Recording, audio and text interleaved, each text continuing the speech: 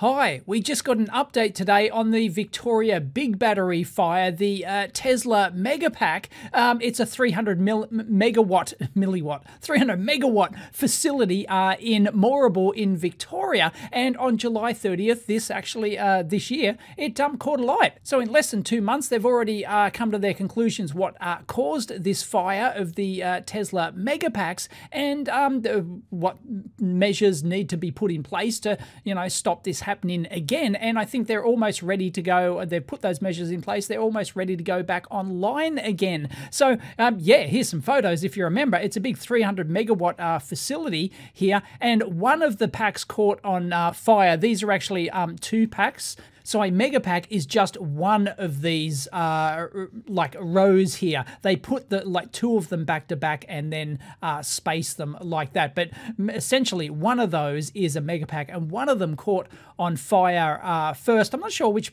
part caught on fire first, which end it was, whatever. But of course, this one being butted right up next to it, there was probably no way that this second pack was not going to catch on fire. But it was a fault in the first pack which caused this fire, which then spread to a second one. And you can see some charring on a third pack over here, but the report only says that they only lost 2 megapacks, so I presume that was just like superficial, char into the outside metal doors on the thing or whatever. So it's all good. They only lost 2 megapacks thanks to the CFA, the Country Fire Authority in Victoria. You can see that they're spraying water. They set up water here to stop the fire actually spreading to, because the prevailing wind was going in this direction like this. So they set up their hoses on this side to try and prevent the fire spreading. So if they were more densely packed, and you can see here how the first one's effectively burned out and the second one caught on fire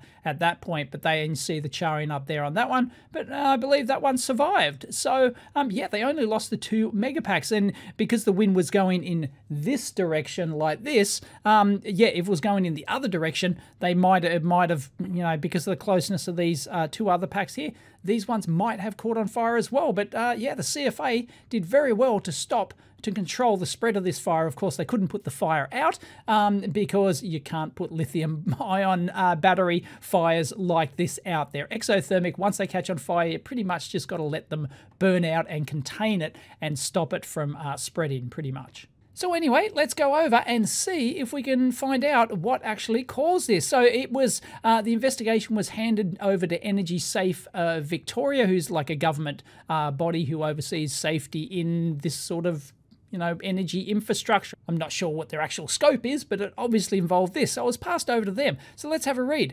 Cooling system leak led to Victorian Big Battery Fire. Energy Safe Victoria has concluded that the Victorian Big Battery Fire most likely resulted after a cooling system leak caused a short circuit in an electrical component in a megapack. So it sounds like it was a cooling system within the 1 megapack.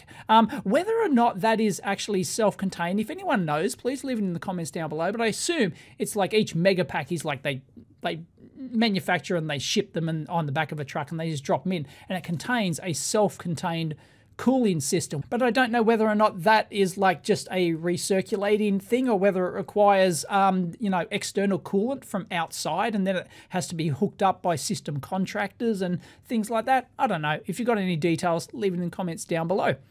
The Independent Energy Safety Regulator delivered its findings following an almost 2-month investigation in the late July blaze at the Moorabool site. ESV conducted extensive investigations at the site while analysing data from the site owner Neon. Yeah, this is not Tesla owned. It's owned by a huge energy, well, I think they mainly do energy, Neonon, and they're the ones who purchased the Tesla battery packs and then installed them, and they're the ones who are renting it out to the energy grid for storage. And the energy providers actually buy storage space on that system. It's kind of like, I don't know, it's like energy equivalent of cloud storage. So they analysed data from the site owner Neon and its contractors UGL, I don't know who that is, and Tesla. So Tesla's just a contractor in this. They don't actually run the site. They just provide the megapacks and probably, technical assistance and all that sort of stuff. Maybe they have monitoring systems as well, which we'll get into. That seems to be one of the things. So after extensive inquiries, ESV found a megapack cooling system leak caused a short circuit resulting in overheating that led to a fire in a nearby battery compartment, which consequently damaged 2 megapacks. So that's interesting. They say it led to a fire in a nearby battery compartment. So that indicates that the short wasn't in, like, it wasn't one of the cells, because these, you know, they're manufactured in, like, I think we saw a photo in the previous video. They're manufactured in like trays of cells that they kind of like slot into like a rack kind of thing, and each one of those is supposed to, there's various standards and requirements for these cells where, you know, if they short circuit, they go exothermic and they you know, heat up or whatever, they're not supposed to spread to the other cells in the pack. And so they're supposed to be rated for that. So yeah, it says a fire in a nearby, led to a fire in a nearby battery compartment. So the overheating, maybe in some other aspect of the megapack, caused the cells to heat up and too far, and the cooling system couldn't cool down the pack, and then the batteries just went. And then it damaged 1 megapack, but then the fire of that megapack spread to the other pack, obviously. There were further contributory factors, with the megapack in question being switched off into an offline service mode, resulting in the protection systems being inactive. And this is one of the things that they fixed up. We'll actually read, this is not the report, this is just like a summary. We'll read the the findings in a minute, which goes in a little bit more detail. But yeah, basically one of the problems was that the system could go into like an offline state, and then that turns off the protection system. So yeah, that seems to be a big oopsie. And then another issue was a 24-hour delay in connecting the batteries to the SCADA system, which is Supervisory and Control and Data Acquisition. That's what it stands for. SCADA. It's just basically a monitoring system. That's basically what it is. Also meant that there was no active monitoring of the megapack alarms, because there's a 24-hour delay. And there's more detail in the next document on that. So before they can go back online, these are the things that they have to have the owners and operators implement as additional safety measures. So the first one is megapack cooling systems are fully pressure tested when installed on site. So as I said before, like, I don't know whether or not it's like completely self-contained, or whether or not it requires fluid from outside, like on-site facility. In that case, it's more of a facility setup kind of thing. But anyway, they want them to do full pressure testing when they can install it on site, because moving these things, so they manufacture these overseas and they have to be shipped all the way to Australia, here halfway around the planet, to then be installed. And like, just the vibration and shock and everything of transporting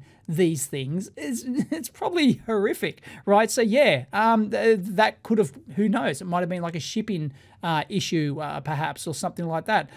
So yeah, they want them to fully pressurize, test them when they're installed on site.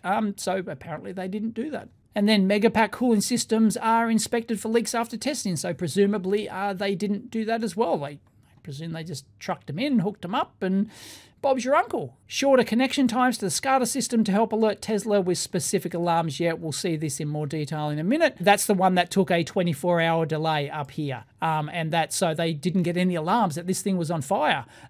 So yeah, I'm not even sure if the site was manned at the time that it actually caught on fire. So yeah, monitoring is important. A new battery module isolation loss alarm has been added. I presume, yeah, that goes back to the base, wherever the base happens to be, the base command center. And so that's presumably a totally independent battery module isolation alarm. I would presume that would be like a hardware, or at least a firmware modification in the battery, in the Tesla pack itself. Procedure changes, yeah. Anyway, ESV is satisfied the site can safely recommence commissioning on the 29th of September. That's tomorrow. As these changes have been made. They've all been made. Okay, there you go. But here's an important one, which I touched on in the previous video. Further work needs to take place to ensure the megapacks are engineered to fully mitigate the risk of fire spread from one unit to another under Victorian conditions. So yeah, like, if we're going to buy any more of these, we need to make sure that they're, it can't spread to another pack. And that gets back to as we said, like spacing. The reason the other one, like there's no way you're going to avoid this other one catching on fire. It's like almost butted up. Like there's, what is the gap in there? Like that far? It's just the heat is going to really affect that. And as I said, if the wind's blowing in that direction, then yeah, the other, you could have lost maybe 3 or 4 packs or something like that. There is large gaps here, so they want them to do further work in that regards in how they can ensure that they're engineered to fully mitigate the risk of fire spread. I don't know, are they going to like install some, a brick wall between them or something like that around them? I don't know. But obviously they're able to maintain the blaze just to this. So obviously, like because this one like heated up over here, so but it wasn't, presumably wasn't lost. So the gap between them in this direction seems to be adequate. At least in this, we've only got one example here, but I guess if the wind was blowing upwards like that, maybe, yeah, these ones would be toast too. Even that gap might not be enough. But anyway, they want them to do further stuff to make sure that's not possible. So there you go. That's the takeaway for that. Let's now go look at for those who want a little bit more detail, the statement of technical findings. Not very long. It's only 3 pages long. The Victorian Big battery experienced a fire that involved 2 megapacks during commissioning. Once the CFA had brought the situation under control, it handed control of the site to Energy Safe Victoria. It then commenced an investigation in the incident to determine its root causes and what actions should be taken to prevent a reoccurrence. Neon International and its contractors UGL and Tesla, who respectively own and operate VBB site, have cooperated with ESV throughout this investigation. Methodology: 2 megapacks, each being a shipping container-sized battery unit, were completely consumed by the fire. The most likely root cause was determined by Tesla's engineering investigation and recreation of events to replicate real data from the incident in order to determine most likely the root cause. The following findings are informed by testing undertaken by Tesla, examination of the scene by ESV and other Victorian agencies, video surveillance footage and telemetry data from the original incident. So they're heavily relying on Tesla to like recreate this thing, model it, and maybe they got a real megapack and they simulated, I'm sure you can do a lot in the software to simulate this kind of fault. Obviously, they wouldn't have recreated it in a real megapack because there was almost certainly nothing left of this, just a, melted, molten mess.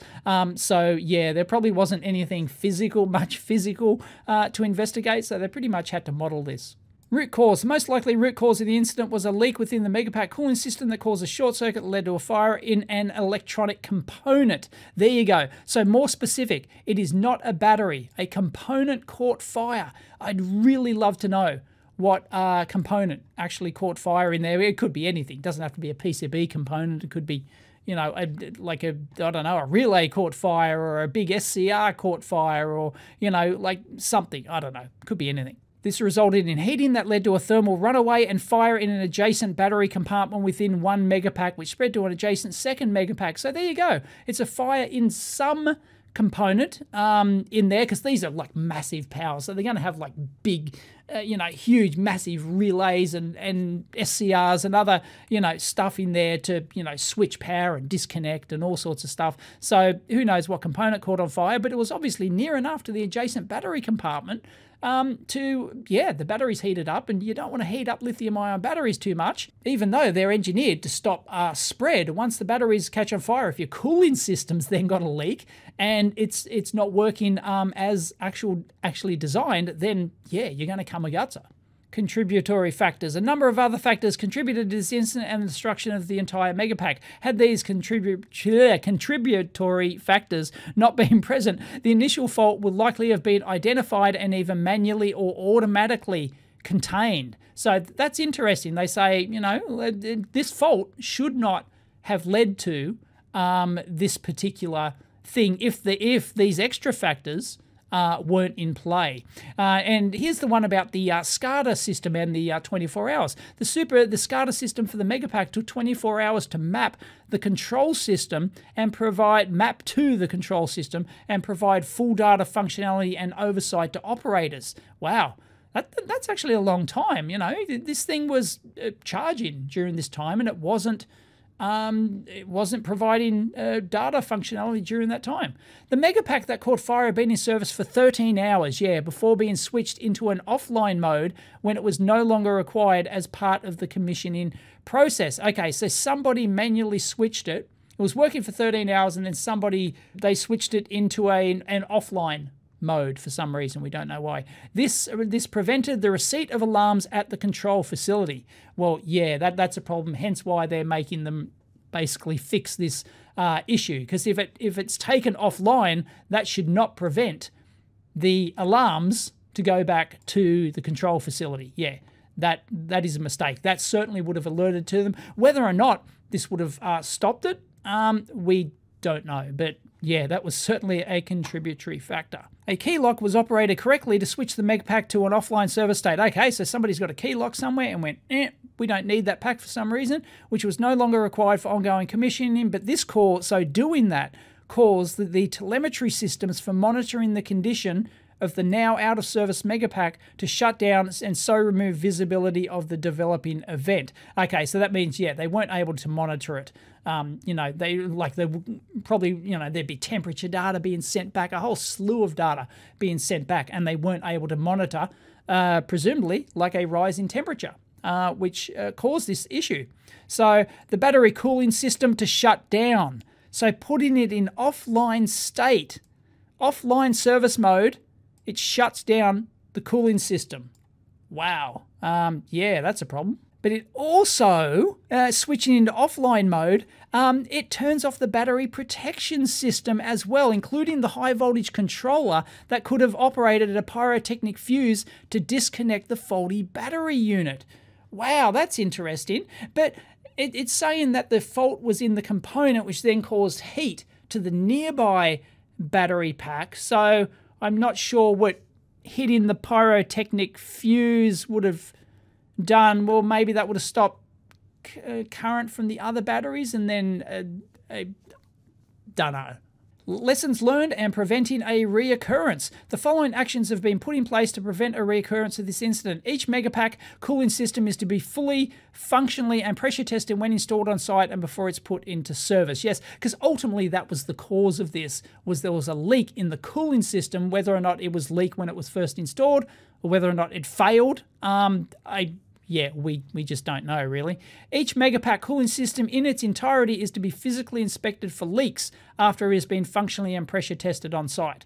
Right, so somebody's got to go around and, it's been pressure tested, it's all certified, but we're going to check for leaks anyway. Now, come to think of it, I can kind of see how a coolant system leak is the most likely thing, because a leak from a cooling system, right? It's it's got liquid, whatever that liquid is, flowing through, hoses with all sorts of hose clamps on them, and it's probably quite a complex system within this gigantic Megapack, the size of a shipping container. It's probably got tons of connections in there. It only needs to have one of those connections to be dodgy for the coolant to start leaking out, and then you're gonna, if it's not a continuously replenished thing, if it's a closed loop system, it's going to slowly leak out.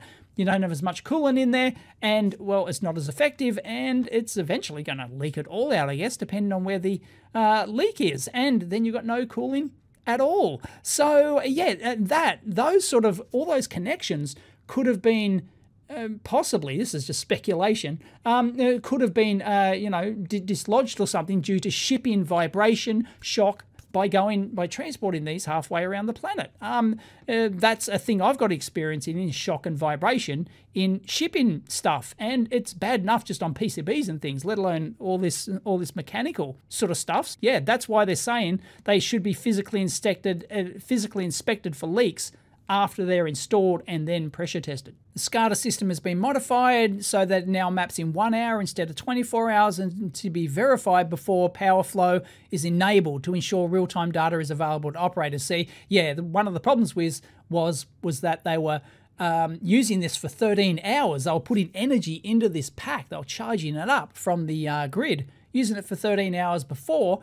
They then put it into offline mode for some reason, and during that time, it was in the first 24-hour period, so it actually had no monitoring data coming back at all during that charge time. So yeah, so now they're saying it should do it in an hour, but they shouldn't even use it at all before the monitoring systems in place, and that obviously makes sense. A new battery module isolation loss alarm has been added to the firmware. Okay, yeah, I mentioned that before. Yeah, because they're going around installing hardware on all of them. So they're able to do that in firmware. That's pretty cool. So hats off to the Tesla designers. They obviously, were able to do that in firmware, or because the hardware had the ability to do that, and they were able to tack it on the firmware. Nice.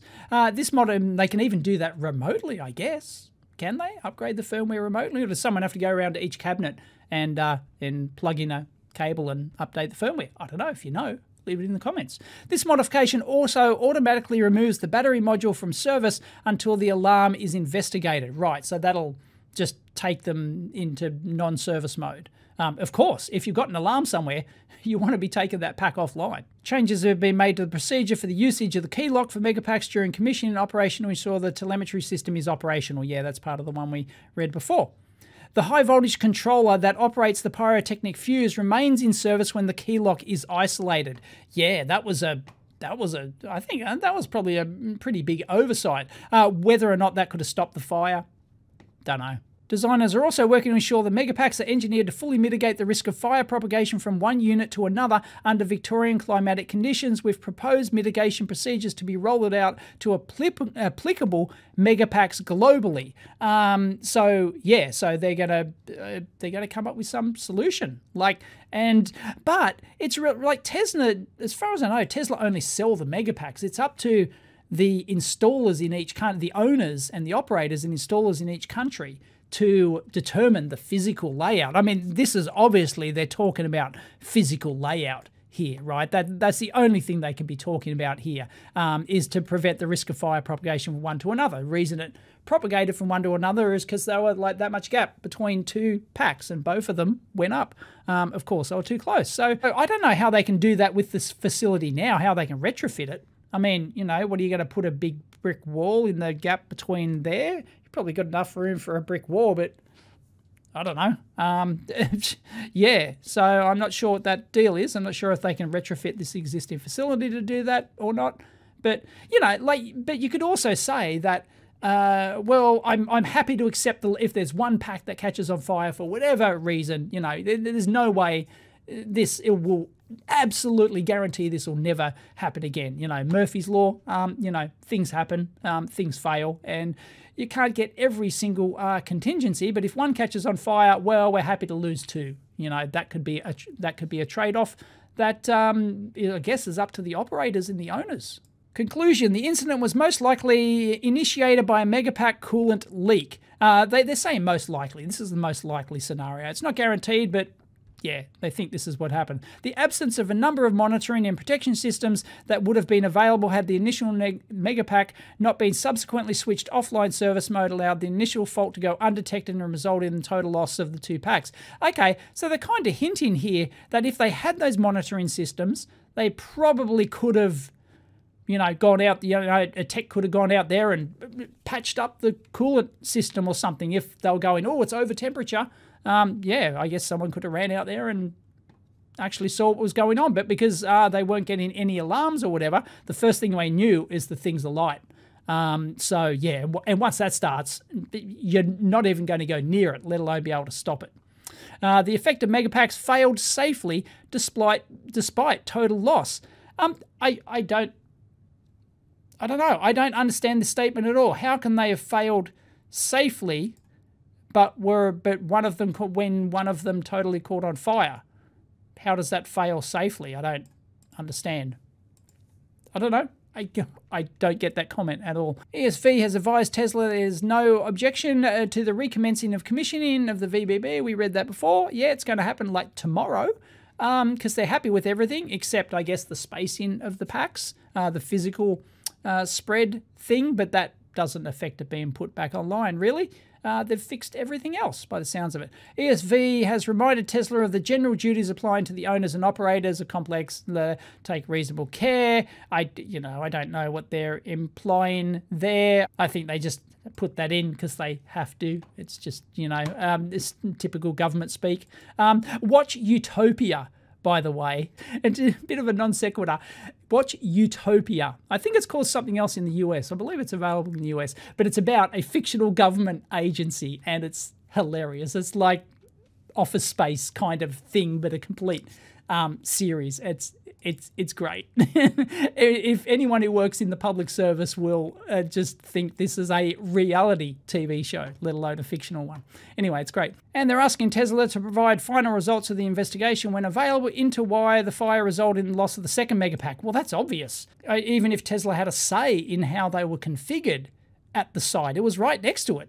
And what to do to prevent the circumstances arising again. It's this far apart. You saw it in the photos. There's no way. So I don't know who made the call on that configuration. Just going to look at other Tesla Megapack installations. Look, there are, yeah, Joule, yep, they're all back to, these are the smaller ones, I think. Yeah, this seems to be like a standard recommended, that's a artist's impression. That's a standard recommended, that's Tesla's recommended configuration. Seems to be what's going on there. Yeah, there's not much gap between those, is there? So, yeah, in fact, they're bolted together on the top there. They've got that thing, although why the one behind it doesn't have it? That brace holding them together?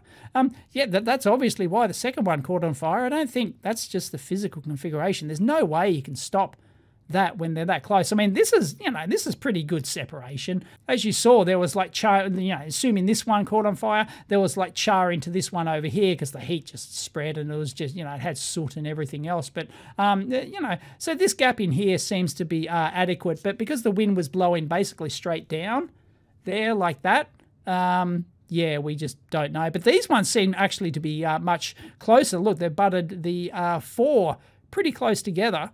But there you go. There's another configuration there. So Megapack Britons, there's a Briton one. They've mounted them on these like metal frames instead of like concrete. So it all varies. It does seem to vary. I think that's part of the owner and installer to do that. And here's one which has that's an older. That's not the new Mega Pack thing. That's the smaller one. That one's got more space in and stuff in there. So yeah, it does seem to. Whereas the Moorabool one is relatively close here. But even that small gap there was enough. If the wind was blowing in the right direction, that was enough. Not even. I don't even think there was a mark on this one next to it. It's amazing what the wind can do there. So yeah, we just got soot on the other ones, and so there you go. Yeah, I think that's up to the owners and operators rather than Tesla. I guess they have recommendations, but it seems like you don't necessarily have to follow them. And they're going to see if there's any breaches of the Electrical Safety Act and supporting regulations, and enforcement action is warranted. So they're going to do further investigations. That's not the end of their thing, but basically there it is.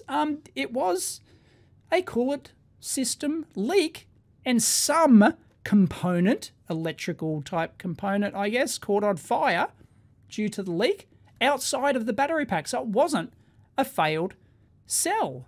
There you go. Interesting, huh? So who's responsible for paying for this? It's within the mega pack. Like if the cooling system's internal, I guess, but then shipping and handling. If somebody goofed that up, like maybe then Tesla's insurer's going to wipe their hands of it. So yeah, I'm sure the Tesla insurers are battling it out with the Neoen, is that how you pronounce it?